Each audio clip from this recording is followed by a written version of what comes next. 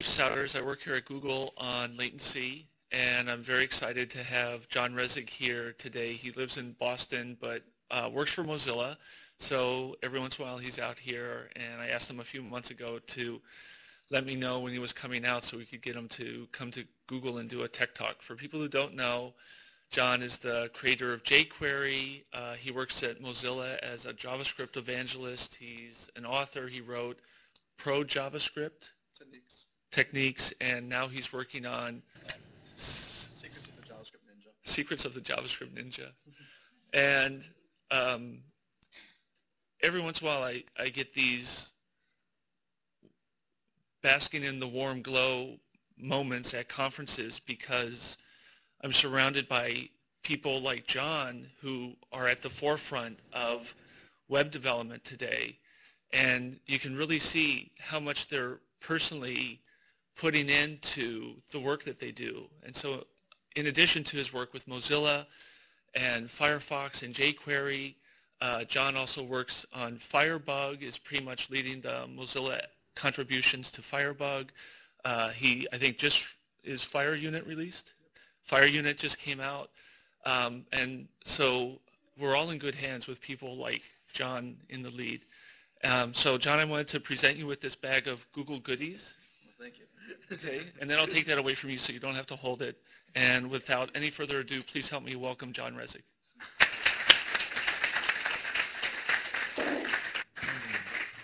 So I want to thank you all for coming out today. I really appreciate it. So I wanted to talk about a couple things today. Specifically, I wanted to talk about pretty much all the new things that are coming in browsers, in the latest releases of browsers. And I wanted to look at all the performance improvements, especially related to JavaScript and the DOM, and all the new APIs that are starting to land, trickle down from like HTML5 and the new W3C specs. So a lot of my time lately, at least at Mozilla, has been spent working on this performance suite called Dromeo. And this is a test suite for doing performance analysis on JavaScript and DOM within a browser. And doing this has really opened my eyes to the issues that browser developers and implementers face when they deal with all these minutia in these APIs. So I find it to be really interesting. So I wanted to talk about some of the upcoming browsers here that are on their way out and should be hitting the streets here relatively soon. So there's Firefox 3.1 is coming out here in just a little bit, and Safari 4, IE8, Opera 10, and then the next release of Chrome.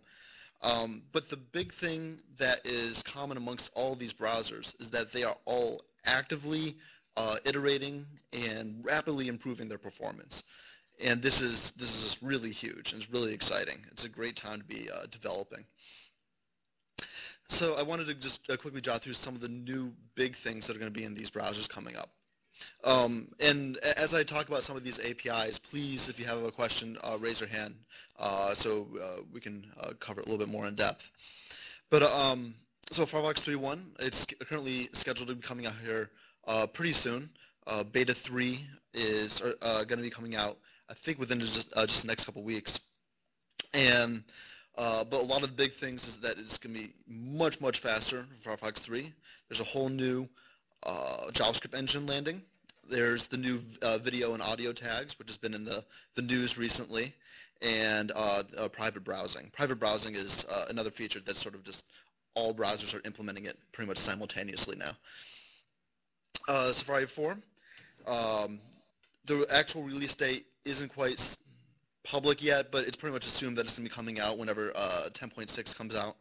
The big things are that it's going to be completely ASA 3 compliant. It's going to be much, much faster, even faster than before. And it's going to have this new concept of being able to deploy web applications to your desktop. You can, I showed you a little menu up here where you can now do save as web application. You can take a web page and save it to your desktop and then load it up again in sort of a quasi-offline mode. A lot of this is going to be made possible by the new HTML5 offline portion of the specification, and that's really great in and of itself. IE8 is, this one's also coming out here really soon. They just released the new release candidate. But even while the performance of IE8 doesn't really, let's say, compare to what's happening in Firefox and Chrome and WebKit, it's dramatically faster than their previous release of IE7. And at the same time, they are now doing what's called process per tab, and this in Chrome as well. But the concept that each individual tab is running in a separate process rather than in a thread, like what happens in Firefox and WebKit or Safari. Yes.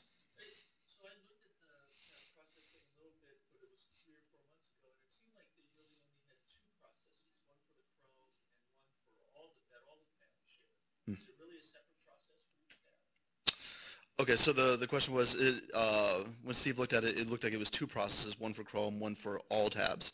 I'm not sure exactly, at least from what Microsoft has said, that they were splitting it up. Maybe by splitting up was only splitting twice. I know at least within the case of Chrome, it's definitely split per tab. So I would not be surprised it's only split twice. Opera 10, the release date for Opera 10 isn't solid yet. They haven't made any big announcements. A beta just came out recently. Another big, they are as well are shooting for full ASA3 compliance and video and audio tag amongst some other APIs, and hopefully a new UI skin as well. And then Google Chrome. I'm sure everyone here is well familiar with it. But the new release here should be coming out relatively soon. But the big thing that it really popularized was this process per tab, and this has really helped to change how developers are able to look at web applications. Because right now, browsers generally they have everything in just a single process. Everything, each tab is split up amongst multiple threads, and they're all handling different things. One might be handling rendering or doing networking, and the problem with that is there's a tendency for a lot of collision to occur. And if one tab is slowing down, consuming a lot of resources, one page is consuming a lot of resources, your other tabs will be blocked. So with this new process per tab model, you start to confine everything extremely. So what you end up having to do is you sacrifice memory for the benefit of performance. So at the very least, it's resulting in some, you can run some really heavy-duty web applications without interfering with whatever else is going on. One thing that I really liked about Chrome, though, was the fact that you could monitor each individual tab and see how much memory and resources each tab was consuming. They included this view. It was almost like a Windows Task Manager, but within Chrome itself. And that was very eye-opening, because most of web developers have no idea how much their websites are actually affecting the outside world. They have no idea if their website's consuming 40 megabytes of RAM or 140. And it's really important to know that if you want to do something, a web application that is actually going to be deployed widely. A couple of the other changes that happened here with Chrome, and they changed it such that timers can now run at rates faster than normal. I know Mike Belshi is here, and he was responsible for this. But this is very interesting, because typically browsers have a floor for how quickly a timer can run. It's usually around 13 milliseconds or so, how quickly it can be called over and over again. What that means is that it's limiting the number of times, let's say, your frame rate for an animation, or number of times to query a particular object, or what have you. But what happened is that now that they've moved into a process per tab model, you can now give a tab the ability to just check as frequently as it needs to, or update the page as frequently as it needs to, and without fear of it blocking the resources of the other tabs. So this is really nice because now you can get insanely high frame rates in Chrome, for example, where you can just do animations at many hundreds of frames per second, which is really quite exciting. So I wanted to talk a little bit about the new JavaScript engines. So there's 3 new JavaScript engines that are coming out here in or are in various stages of release in WebKit, Safari, and Firefox, and in Chrome. And so Firefox has, well, I should say that all of them are competing very, very heavily at this point. But this is really fantastic, in my opinion, because when these browser vendors all compete and all try to one-up each other and for performance, the end result is that users just get a better experience. The users, the pages load faster. Developers, their applications will run faster. Everyone wins. So it's really great, and I hope they keep battling it out indefinitely. But all these engines have a couple common features. At this point, they all have virtual machines of some sort, so that they can run some sort of optimized bytecode representation of the JavaScript. And additionally, they also, almost all at this point, do some sort of shaping.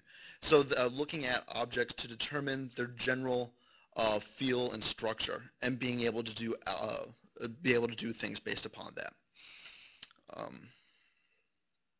So here's just a sort of rough structure of how the engines currently break down. I mean, when you write your JavaScript code, you end up it ends up going through multiple steps before finally and eventually executing. But the result is that when these engines are breaking down into this lower, bytecode layer, they're able to optimize their engines much more dramatically, and make tweaks that just unleash performance.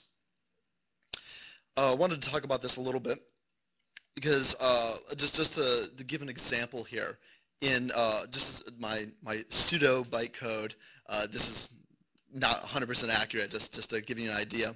So like if you have a very simple operation, adding 2 variables together. The problem is that in JavaScript there is a lot of ambiguity.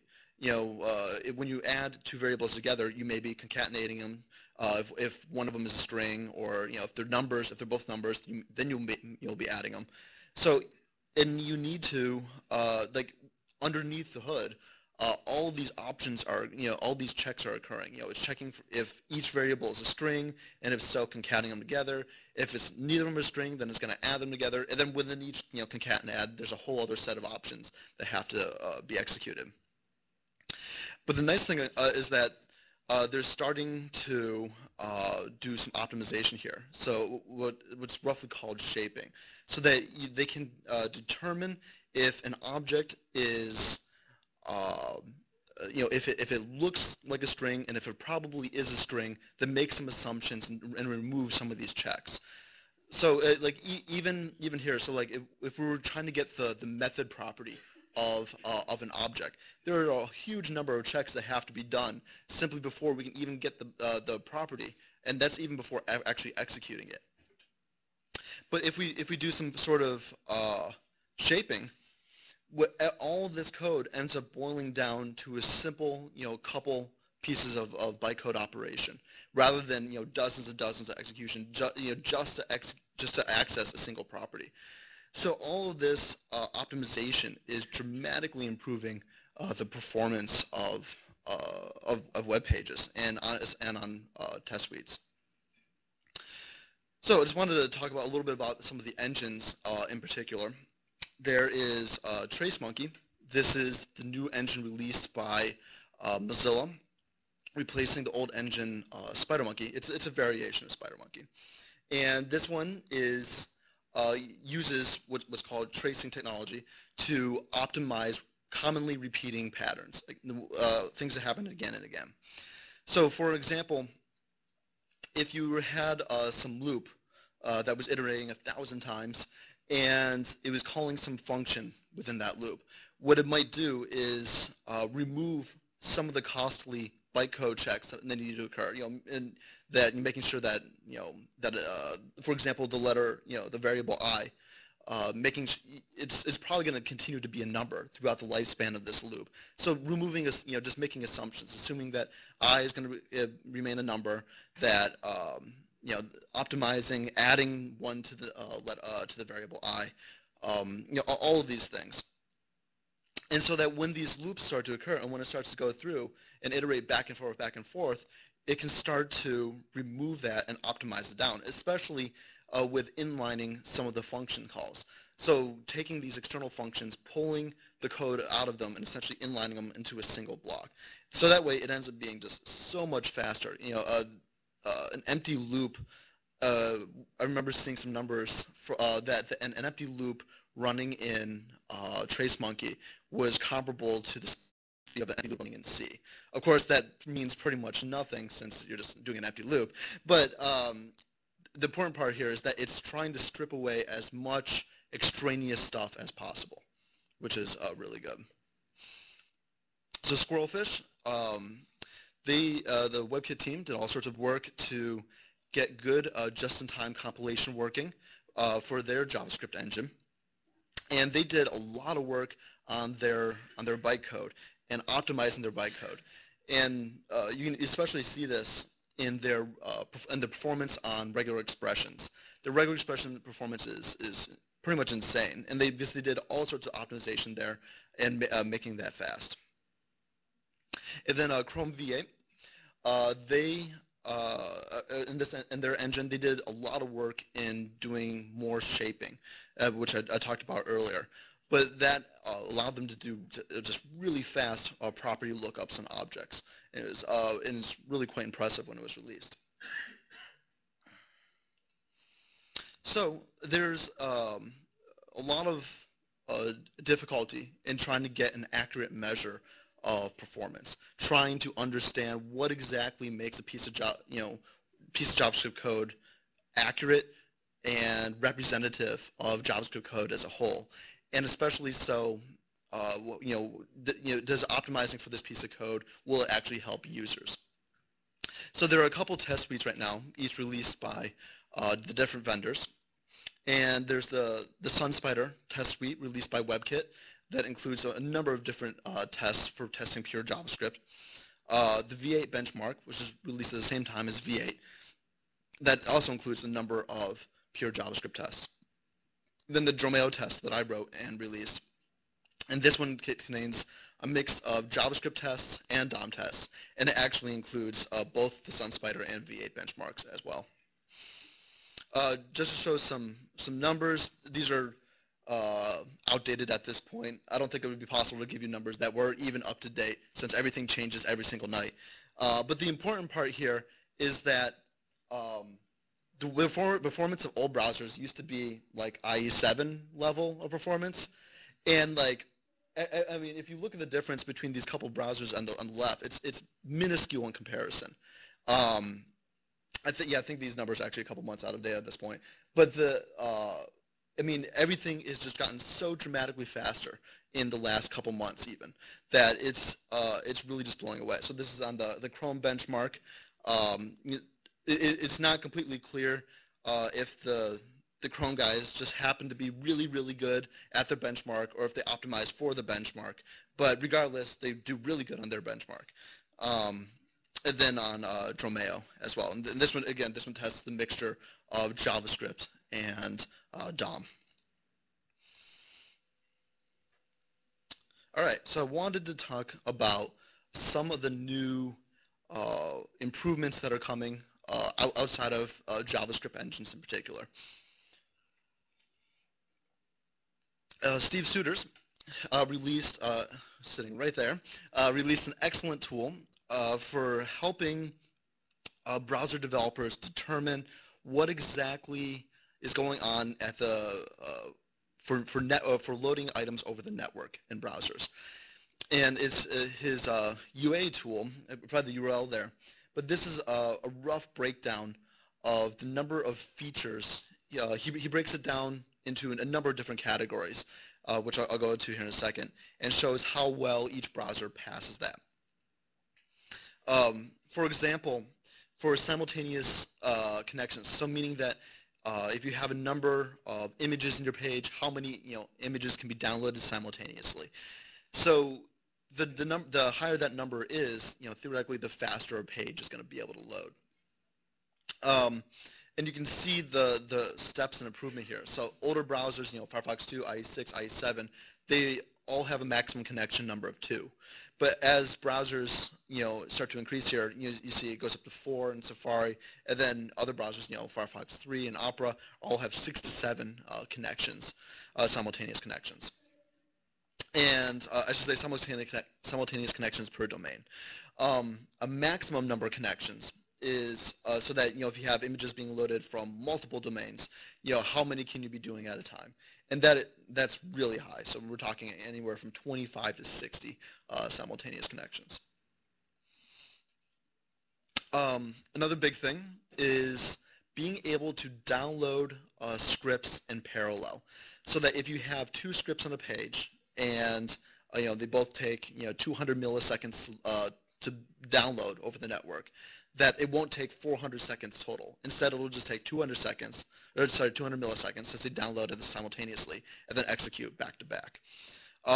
There's another thing that's starting to be implemented more widely. It's called the defer script, and this is actually going to be in Firefox 3.1. It's in Internet Explorer, and it's also in Opera, and it allows you to say that given this script, to load it asynchronously, and then execute it again at a later time. It doesn't matter when this script executes. But additionally, there's some properties of a deferred script, like it can still document write, and when the document writes, it still does it in the correct location in the document, things like that. So, but when browsers start to implement this, you're going to be able to put this defer script on things like ads, and the ads will be loaded, will be deferred loaded, and then injected into the document, when they're finished loading, as opposed to blocking the entire document load. Another big thing that browsers are getting better at is redirect caching. So every time you access a website, if redirects occur from adding in slashes or going to a different document page, this can it adds up. It's another network request. And some browsers are getting better at this, like Chrome and Firefox. They're caching these redirects so they don't have to be done over and over again. It seems really tiny, but it's little things like this that really add up. And optimizing these and fixing them can really improve the performance of a web application. So this is a nice new thing. It's called link prefetching, and it allows you to preload resources on your site, so that you can say, that at some point later on, I'm going to use this image. You're telling the browser that load this ahead of time, so that the user doesn't have to watch it, load whenever it pops in. So this is something relatively new, and right now it's only implemented in Firefox, but it's generally a much better way of managing this, as opposed to having to go through JavaScript and using JavaScript to manage all this downloading and prefetching in the background. All right. Any questions before I keep going on? Yes. On the direction of the JavaScript runtime performance, how has JavaScript parse time increased over time? So the question was, how is the performance of JavaScript parse time increased? So right now, the test suites, I should say, so out of the different test suites, currently only SunSpider tests parse time, but they don't test it separate from actual execution time. It's all clumped together. So it's currently no suite analyzes just parse time versus the total execution time. That is absolutely something that should be analyzed, since that affects the initial load. You want to make sure that when that first hit occurs, you have 200K of JavaScript that gets parsed really fast. So it's not completely clear what the best ways of analyzing that are, simply because it's not something that can be easily done in a browser context. You might have to move to a command line context, and at that point, if you're measuring on the command line, is that really a realistic test since you're not in a browser anymore? There's a lot of questions, but I agree there's not a good test there yet. Yes. Sort of related to that, does the jitting of the code slow down that initial execution, and are they able to then cache those jits so that next time you come back to the page, it hasn't gone out of cache or whatever, it doesn't have to rejit it? So just repeat. So is this jitting? Does it slow down this initial load? And is this cached? So at least in my experience, looking at the numbers, the jitting does not significantly slow down performance. At least not in a way that uh, the browser vendor is concerned about, because it ultimately wins much more later on. But uh, as far as caching, as I understand it, the most cache within a page, but not from page to page. If once you leave a page, you're pretty much done. It depends how much sharing of a execution context there is.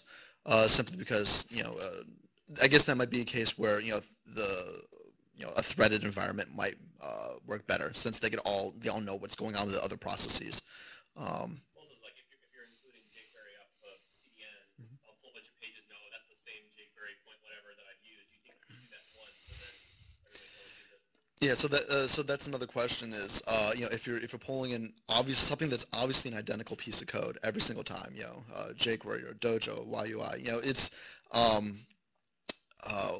if there was a way to send down just a straight bytecode, to say, hey, here's the lowest level you can get, but at the same time that would require that all the browsers standardize in a single bytecode, and they're having a hard enough time standardizing on just JavaScript. So I mean, we'll see. Yep. So back to that earlier question about parse time, can you just like throw out a rough estimate, like for 100K uncompressed JavaScript, is that typically on the order of single milliseconds, tens, hundreds? I couldn't say. I wouldn't feel comfortable giving a good estimate until I had good data. I mean, yeah, at least this parse time is, mm, at least for right now, at best, it's just clumped in with execution time.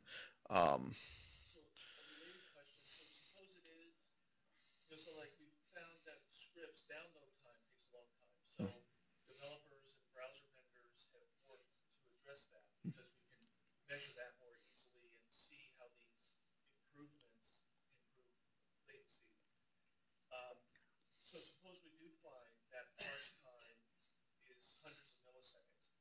Do you think that there are tactics that developers or browser vendors could do that could fix that very much?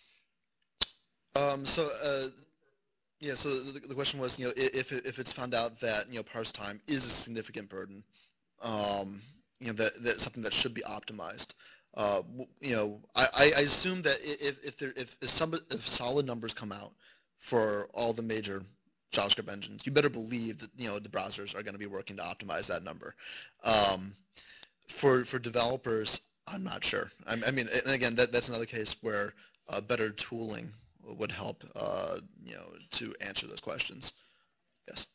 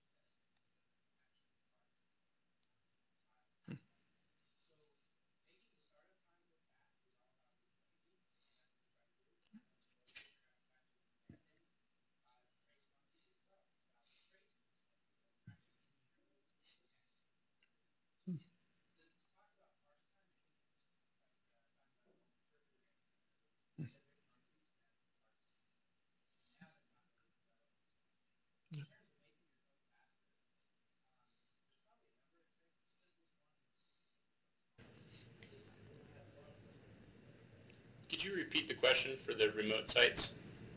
Yeah. When he's done.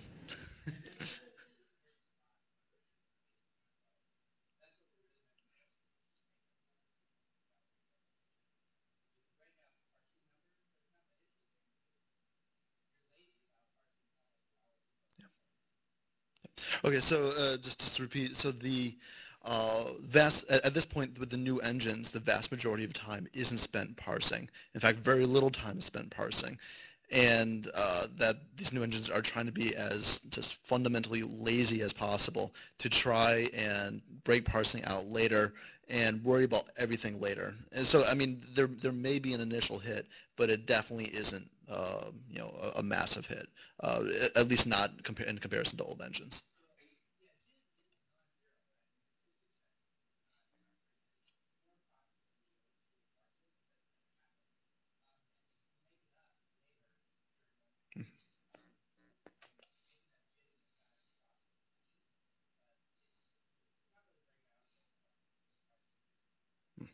So just that yeah, right. So the initial parsing and in chatting isn't free, but the ultimate win you get is pretty awesome.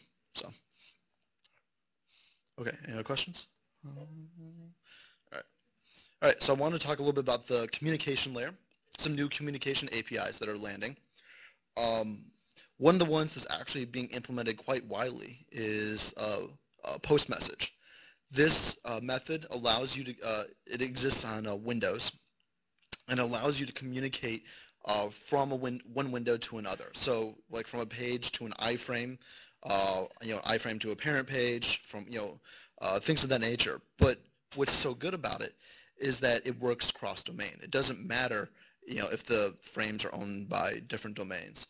Um, so for example, if you had an iframe in your page, you could send it a text message, test or what have you, and a URL. The URL specifies, you're saying send this message to this iframe only if it matches this URL. The iframe then would then listen for messages that get passed into it from post message, and so it listens for a message event and then verifies the origin of the incoming message. Makes sure that the message is coming from a domain that it trusts.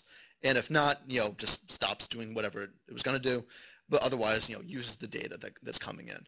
So using post message, you can implement all sorts of interesting things.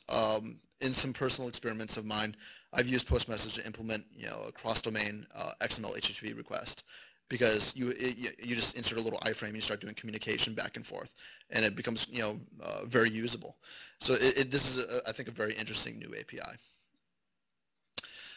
There's true cross-domain XML HTTP request.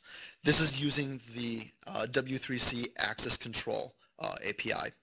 And if on what you do is you use XML HTTP requests as normal, and you would try to request a remote document. It verifies if certain headers are in place that will allow this a piece of XML, HTML, what have you, to be requested. So in the case of the access control, you can specify, for example, access control allow origin, and then you can specify a single URL. So say only allow things to come from Google, only allow requests to come from Google, or in this case, star, allow requests to come from everywhere. And you can really filter down this way. So what's interesting is that this new access control specification is starting to be used like everywhere within the specifications and within HTML5, and it's very likely that, or there's still a lot of debate, I should say, over whether or not this should be specified for like audio and video tags, so that if you want to include a remote video, that does it have to have these headers to allow you to access that video? It's not really clear at this point.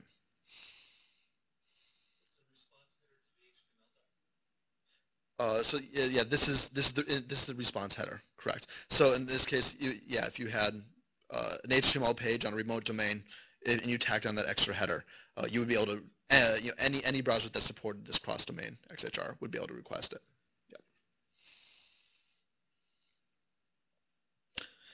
There's some decent improvements coming in DOM navigation. One of the early ones to land was get elements by class name, allowing you to find all sorts of, find elements on a page that have a specified class. This is in some current browsers, Safari 3, 1, Firefox 3, and Opera 9.6. We just found a bug just the other day in Opera's implementation. It's unable to find, actually this example here doesn't work in Opera 9.6. It's not able to find the second class and a class name for whatever reason. It can only find the first one. So yeah, it's still a work in progress. But at the very least, it's very fast. It's way faster. Just to show you. So like on the left, on the right here, we have some old school methods, just pure JavaScript DOM. We have an XPath implementation, but then there's the native get elements for class name, and it's a tiny fraction of the normal cost. And so because of that, JavaScript frameworks that take advantage of it are instantly sped up, and using it in your code is it's a huge win. One of the things I'm really excited about now is the new selectors API. This is the W3C specification, selectors API specification, and it gives you new methods for finding elements on a page using CSS selectors. And so it's good because you get the best of both worlds. You get an intuitive syntax. Developers are already familiar with CSS rules, for how they match elements, and at the same time you get just crazy speed. But I'm really excited by the fact that everyone's implementing it. It's implemented in IE8, Opera 10. It's going to be in Firefox 3.1 and Safari 4. It's everywhere. I'm really excited by that. Just to show you some performance, on the left here we have some traditional JavaScript libraries that are just using regular JavaScript query, JavaScript DOM. And then on the right is query selector all, and it's a tenth. It's 10 times faster than the next closest library. Of course, all the libraries now are adopting query selector all, since it makes a ton of sense to. So that's going to be really great. One of the new ones, specifications that's just finishing up and starting to land in browsers is called the Traversal API. This is a W3C specification. It's implemented in Firefox 3.1, but it gives you a couple methods that you can use to make navigating around a DOM document easier. It makes it so that you can access element siblings, and because traditionally there's if you access first child or last child or what have you, you could get a comment node, you could get a text node, you could get any number of these things, and when a lot of the time developers just want to get the elements that are there, since that's usually what's visible. So those four things are in the specification. They just landed in Firefox 3.1. But one of the things that's unrelated to that specification is .children. This was something that was originally in Internet Explorer, but it is now implemented in every browser. Every browser now implements it and allows you to get only the child elements of a parent element. And so in a lot of ways, having .children around kind of removes the need for this new specification. But the nice thing is that in Firefox 3.1, they actually implement .children, so now it'll be absolutely everywhere. All right, so drag and drop. There's some browsers are actually starting to implement the HTML5 style of drag and drop. There's you get all sorts of messages to indicate events to indicate when dragging is occurring, starting and stopping, and you can hook into this and transfer data from different points in the document. It's pretty cool, and something that really should have been done a long time ago. So we're starting to see this now start to land in browsers. But in the meantime, we're kind of stuck since not everyone implements it yet. But in the meantime, we can use get bounding client rect. This is a method that is starting to get implemented more. This is an Internet Explorer method historically, and it's starting to get implemented more in more browsers. And what it allows you to do is it allows you to get a pretty accurate representation of the position of an element in a document. And when you're doing drag and drop, you need to determine pretty accurately where that element is currently located so that you can move it accurately and so that you can position it well. And so it's really fast and it's starting to get implemented more, which is awesome. Another great thing that I'm really excited about is the inclusion of threading in JavaScript. This is just starting to come out here, and it's really, really exciting to see this land. So what it's called? It's called a web workers, and it's not threading in the true sense.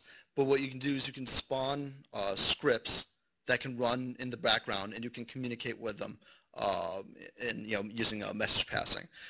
So just to show you a simple example, here we have a script being loaded in externally. So in this case, it loads in the myWorker script file and executes it in the background.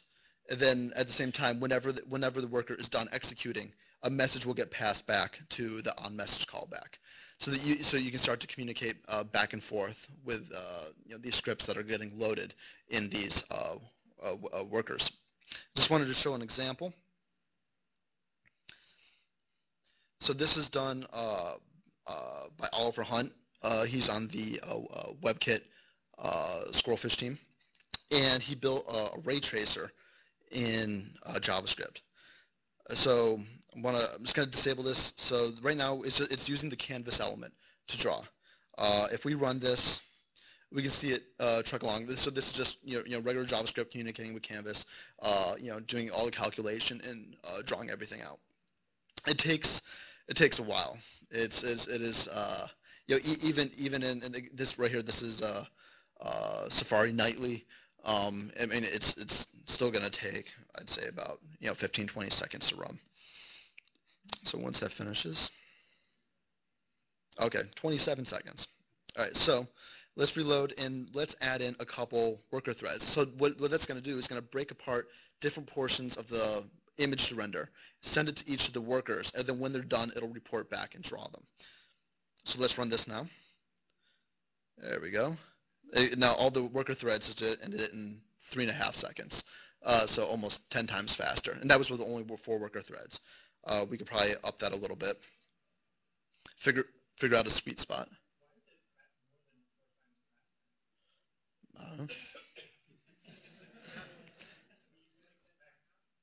Say what? I don't know. Is it because of a set timeout or something? Not sure. I'm not sure what I was talking with him before about his implementation, about why well, I guess we could go down to 1 worker thread. Well, we can't really see it. That's not exciting. Hang on.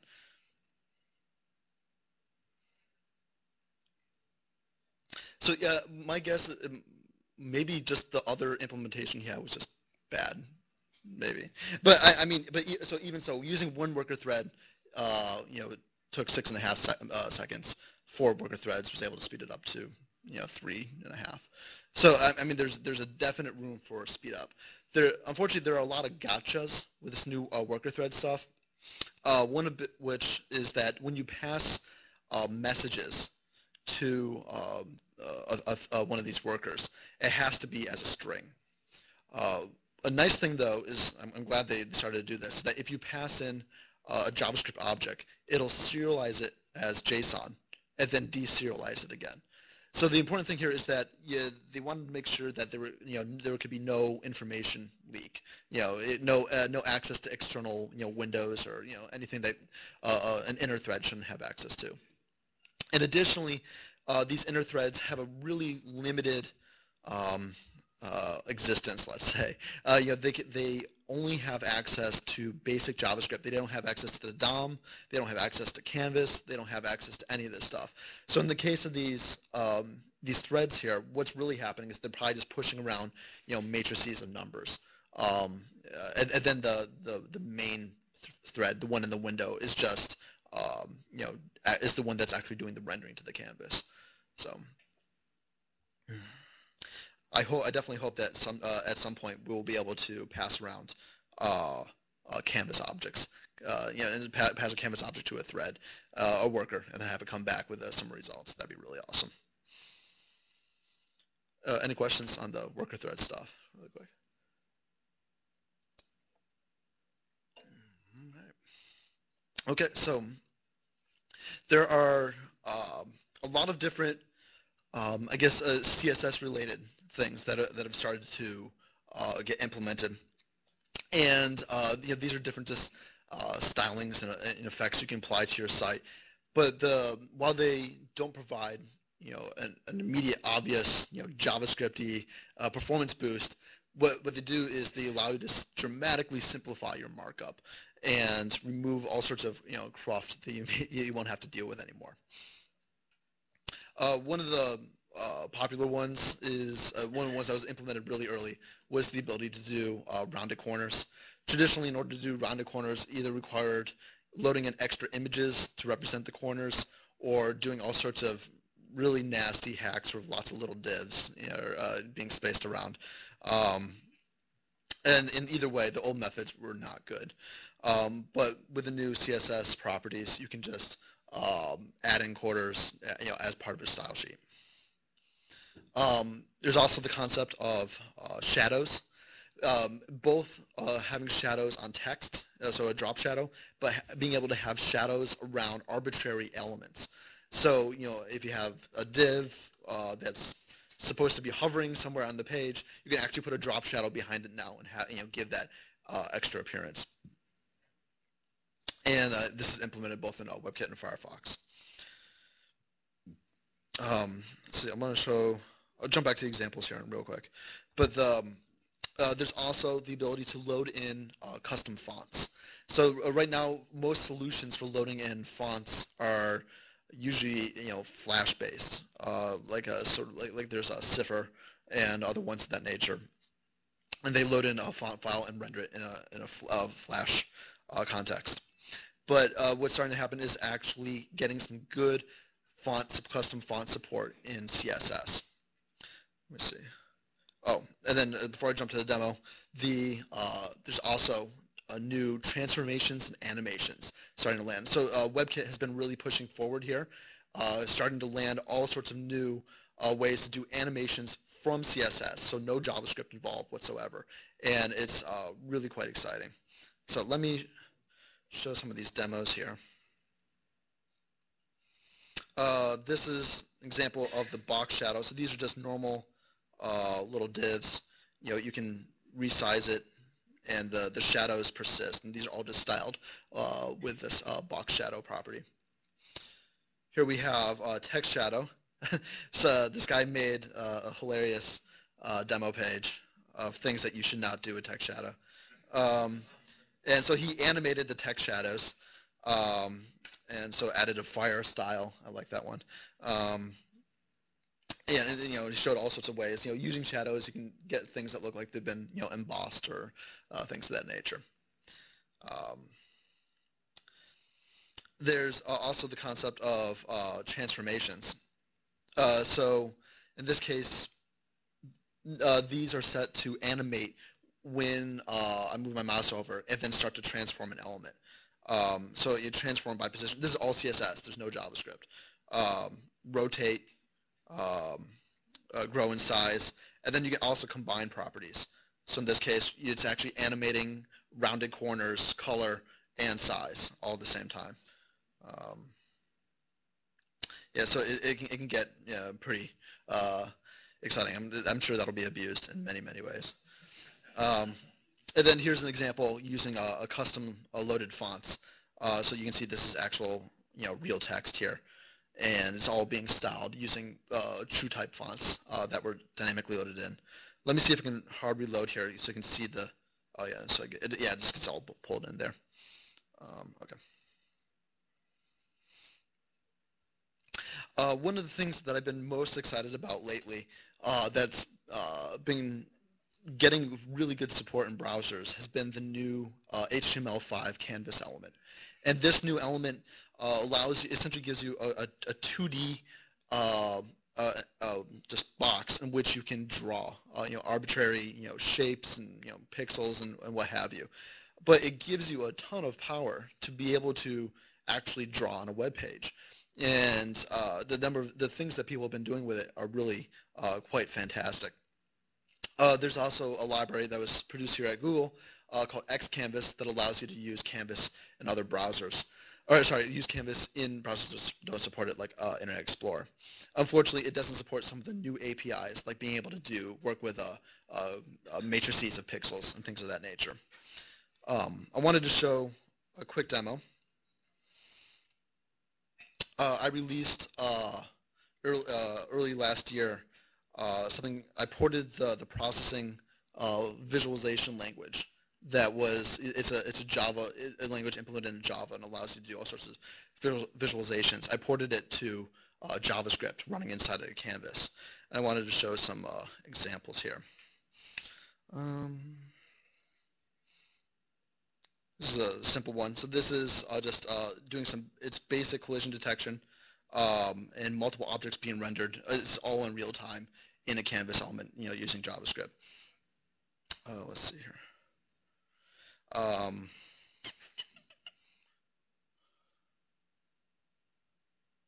So this one is actually, it's scanning the pixels of an image and rendering out it's going by pixel through an image that's loaded into a canvas and drawing out the pixels of it. Let's see. And you can actually see where exactly in the image it's currently pulling from. Let's see here. I like this one. This is a flock of birds. So you can really start to see the performance of these JavaScript engines. So it's doing all the computation to figure out how the birds should be flocking together and then rendering them simultaneously to the canvas.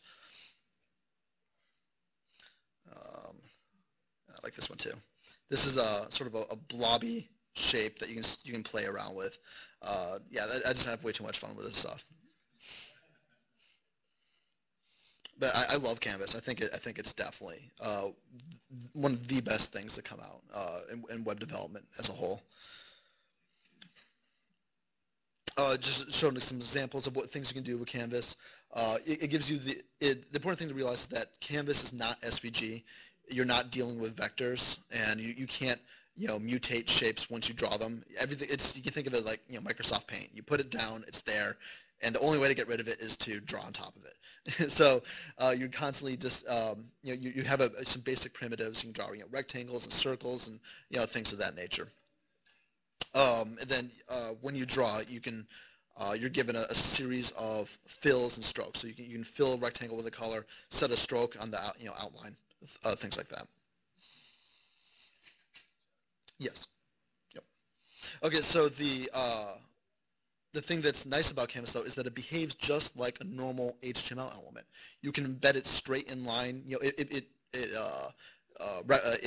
handles z-index properly, opacity.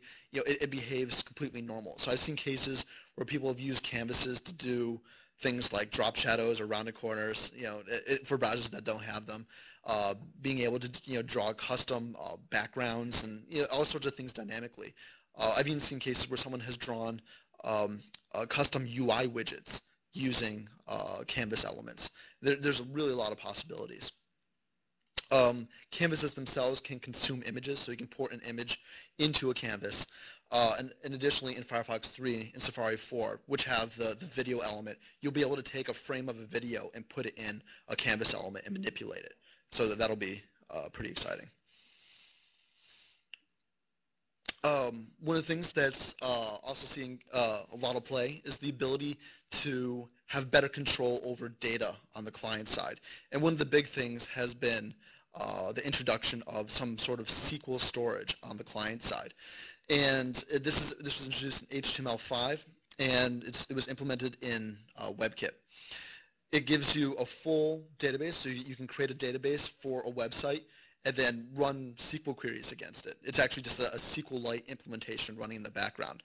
wanted to show an example. Just the other day, Brandon Aaron, contributor to jQuery, he wrote a little API browser. This is actually for the iPhone, but so you can browse through the API and you can view methods and whatnot. But all of this information was actually loaded up in the background, and it was actually stored in a database. So if you look here, and this is in the console, you can see the database, and here's, let's see, here we go. Yeah, I mean it's just a SQL database. So I mean, and you can go through and see everything that's powering the website. Additionally, this actually works on the iPhone as well. So in this case, when you first loaded the application on the iPhone, it would download all the data, store it in a SQL database on the iPhone, so that it would be able to load faster in the future.